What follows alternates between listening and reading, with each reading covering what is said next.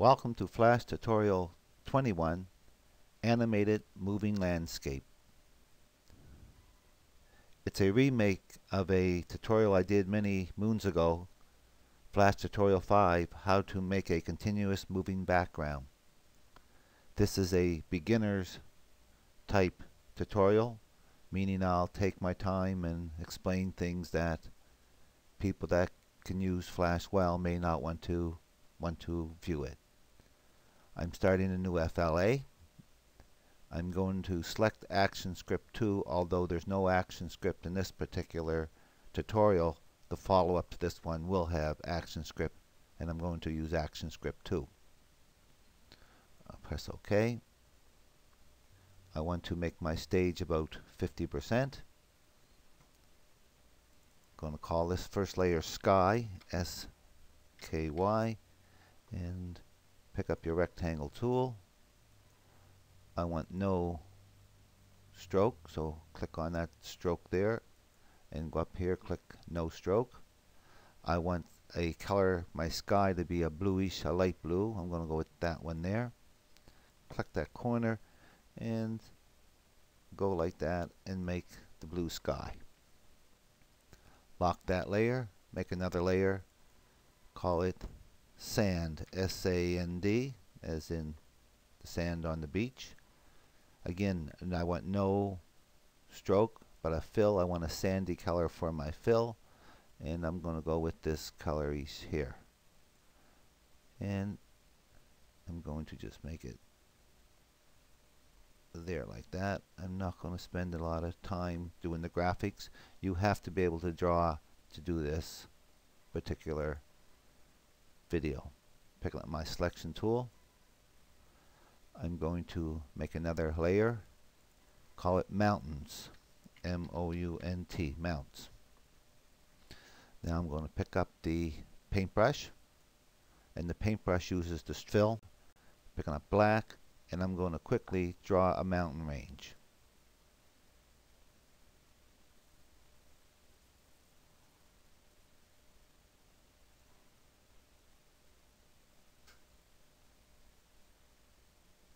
And pick up a bucket fill and hopefully fill it. What's important with this mountain range is that it be larger than your stage. And I'm going to now pick up a lighter color from my brush, a gray, and I'm going to draw in, use my paintbrush, some spots, and then I'll get back to you. There's as much as I done on it. I just added some colors. And now we got to pick up a marker spot. So make sure all your layers are locked. Pick a new layer. Now this time your pencil tool, and the pencil tool is this one. So let's make it something that's going to be standout-ish, red. And on your drawing,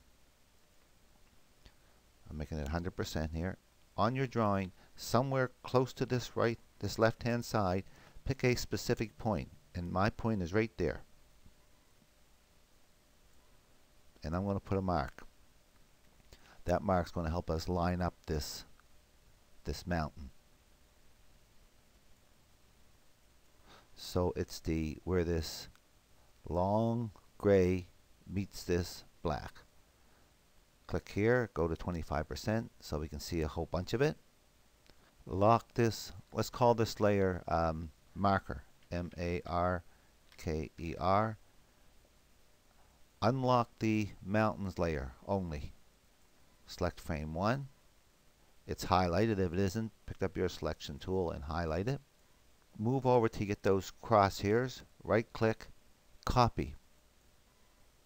Come back down on your stage, right click, paste in place. Now using your arrow keys, your right arrow key, move that over, and it'll let you move it over. Moving it over until I have a gap in here which is wider than my stage. And that looks about reasonable for me. Oh, maybe a little bit more. I'm going to highlight that a little bit more. There. Now I'm going to take and fill in this section here with mountain. picking up my paintbrush again. I'm just going along here, not being fussy. And I'm going to fill that in and I'll get back. Okay, now I have this long range of mountains. Big long range of mountains. Unlock that mountains layer and I should have all that. Pick up my selection tool. I want to make this stage a little bigger, about 100%, so I can see right there that mark. Now, make sure the only thing that's selected is the mountain layer. Right click on the stage, select all. Now remember this point right here. Okay, that would be equivalent to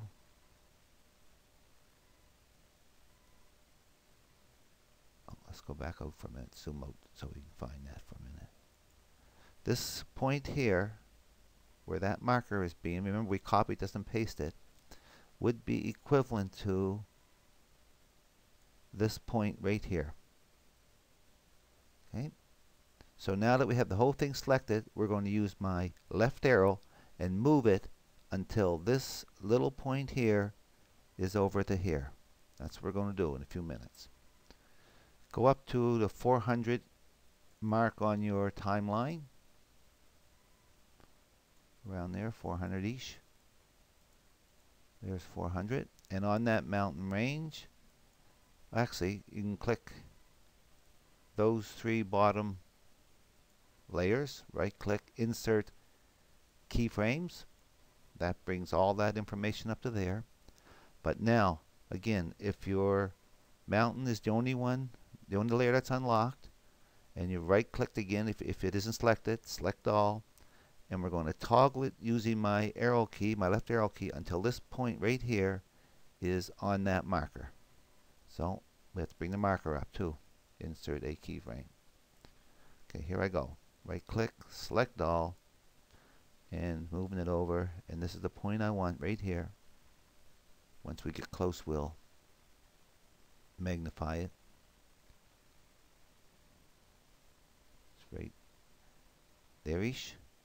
Let's go to 100%. It's over here.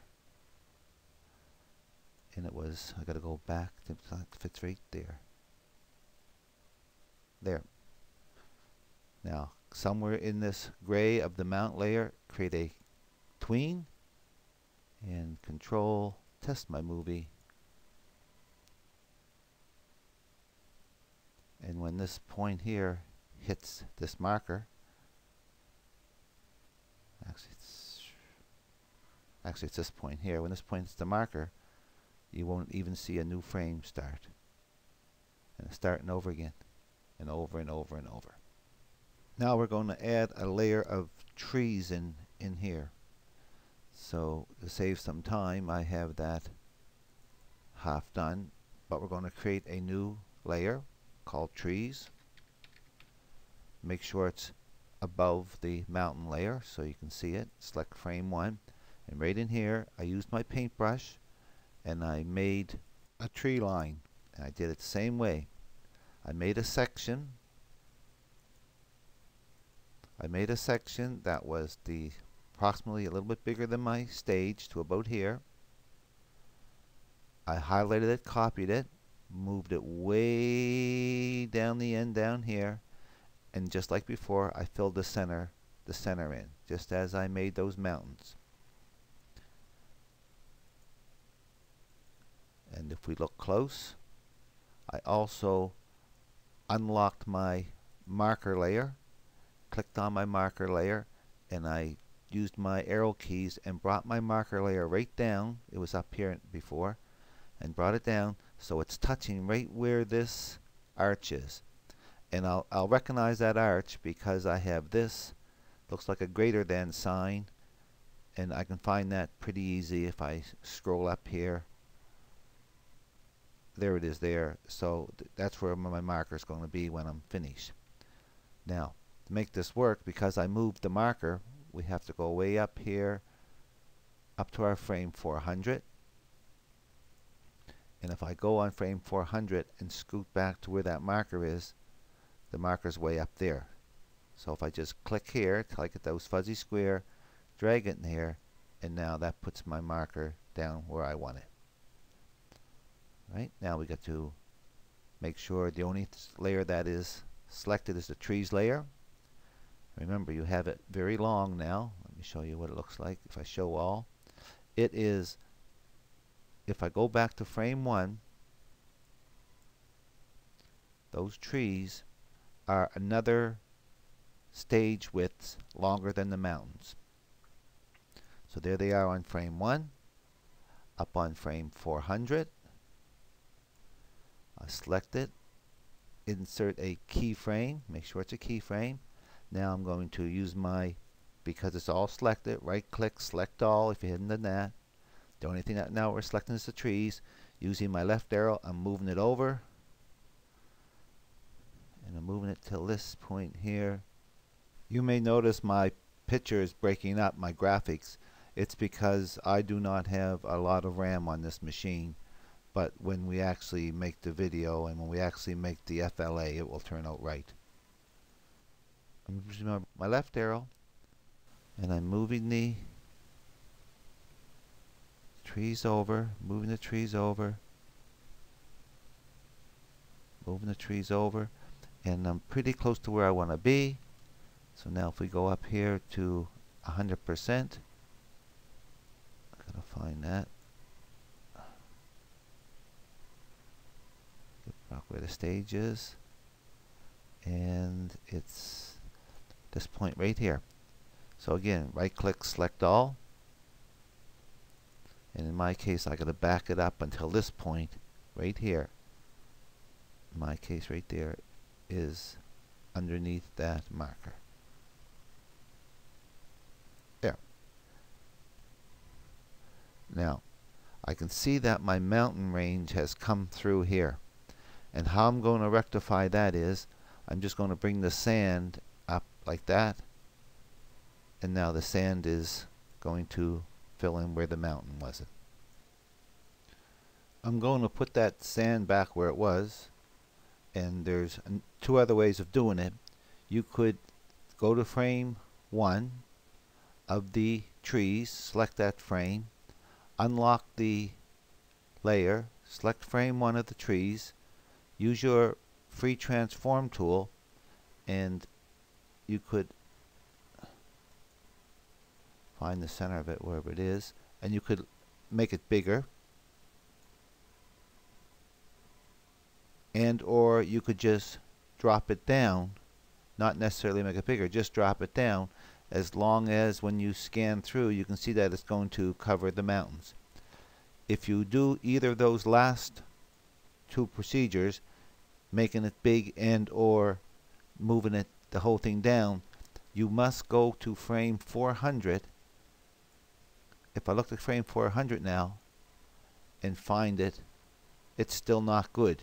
You would have to come here, click on this frame, get that fuzzy square and drag that into there, and now you would be alright. So either of those methods would work equally well. So let's test this. Oh, right click here anywhere, make a classic tween, and let's give this a little test. The trees are closer, so they move faster. And again, as soon as we come to the end, it'll continue again. That spot right there, that's my, it's going to continue there. Hits the marker, you didn't even see it. Okay, good. Now I want one more layer, and it is going to be a layer that has some telephone poles on it. I'm just putting it down to see show all so I can see what I have. And lock all the layers. It's got to be in front of the trees layer, so select the trees layer, insert a layer, call it poles. And again, we're back on frame 1, and you're going to draw in some telephone poles. I'll just magnify them so you can get some idea what they look like.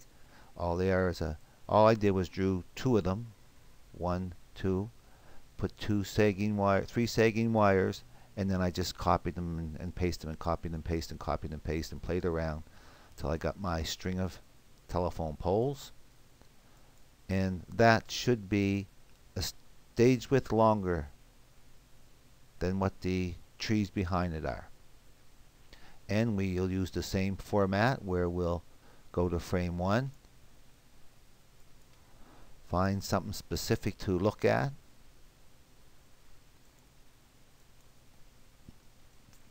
for our marker. Where's my marker now? I'm going to lock all my layers. I'm going to hide all my layers except my marker.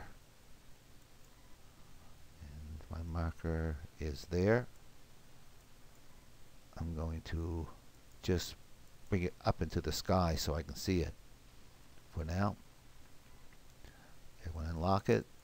There's my marker, and I got to find somehow, since they're all the same, I think all I need to do is pick that marker off and put it on the middle of any telephone pole, as a matter of fact, and you only lock that layer. Again, unlock the pole layer, go up to frame 400.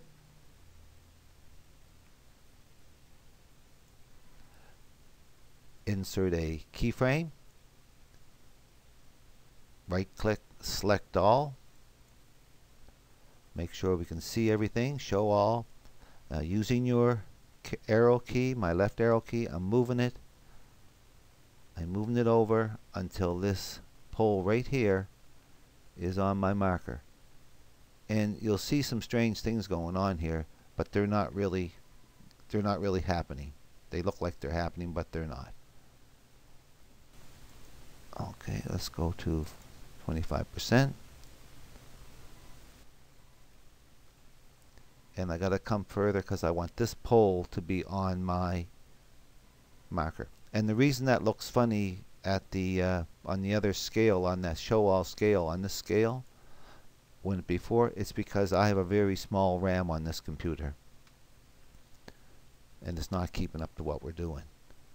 So again, I got to right click, make sure I have it all selected, move it some more to the left, moving it to the left, moving it to the left. And I use the arrow keys because I want to keep the proper Y position. I think this is the one I want. Yeah, pretty much sure this is the one I want. And I want that pole to be right on that line. There it is. Now let's test this. Oh, make it a tween. Click here somewhere, classic tween, and now the poles, everything should be moving at different rates. The poles are going faster because they're closer, the trees are going a little bit slower because they're behind, and the mountain moves the slowest. And you can play around with the, if you want to change something, what you would do is you would grasp all of these here, for example, and either make them longer, and try that. That's a little better. Okay. Now we have this marker, and you got two choices here. Well, you got more than one. We can just right click and delete this layer, but we can also double click on the layer, on the envelope there, double click on it, and open it up, this little layers properties, and make it a guide. Click on guide. It's still here. A little hammer comes in here, and it's still here when you can see it, but when we test our movie, it's gone. Okay, nice little video. Don't worry about this because this is not seen if you were publishing this. It would only show where the stage area is. There's going to be a follow-up. It'll be Flash Tutorial 22, Moving Landscape using ActionScript. I hope you learned something from this tutorial, and I hope you use what you learned.